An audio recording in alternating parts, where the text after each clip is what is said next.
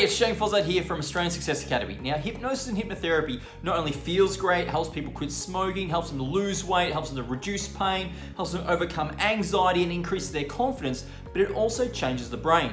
Now, scientists have uncovered 3 major findings that show how beneficial hypnosis is and why it works. Now, this is not some pocket watch swinging, chicken clucking, comedic or sometimes fake version of hypnosis that stage performers, TV and movies depict. No, that's not it at all.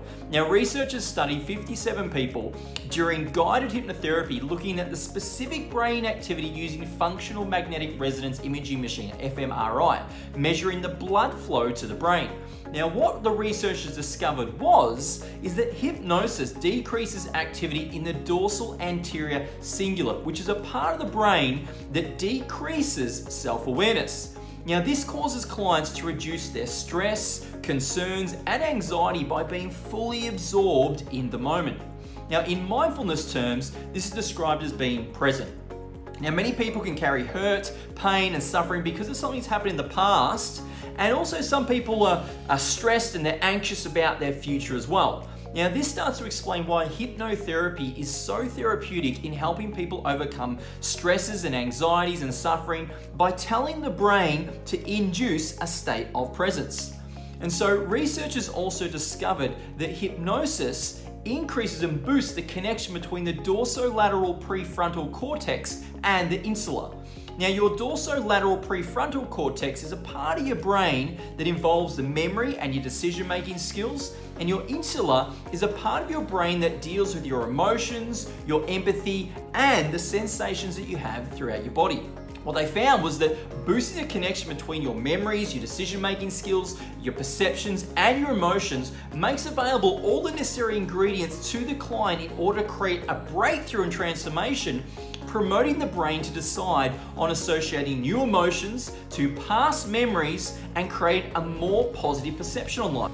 And finally, researchers also found that the connection between the client's dorsolateral prefrontal cortex and their default mode network, which is actually a group of the areas of the brain that is active when the person is kind of wandering through their thoughts of the past, present, or future.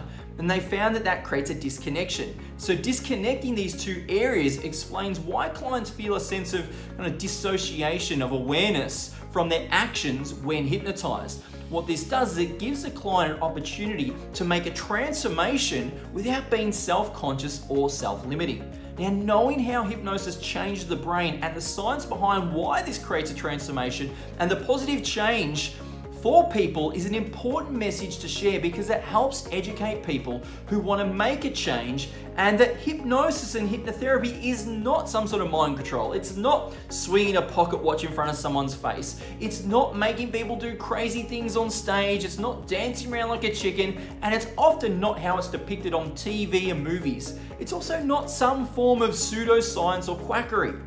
It's scientifically measured, tested, and proven to be effective in over 3,000 studies worldwide. Now, studies recently suggested that 9% of the population are willing to consider hypnotherapy as a solution to their problems and their challenges, even though it's estimated 80% of the population out there could expect great results from using hypnotherapy if only they were open to it. Now, so knowing how hypnosis changes the brain is another step towards helping people learn more about it, because often the solution to the problems that they face is just one hypnotherapy session away.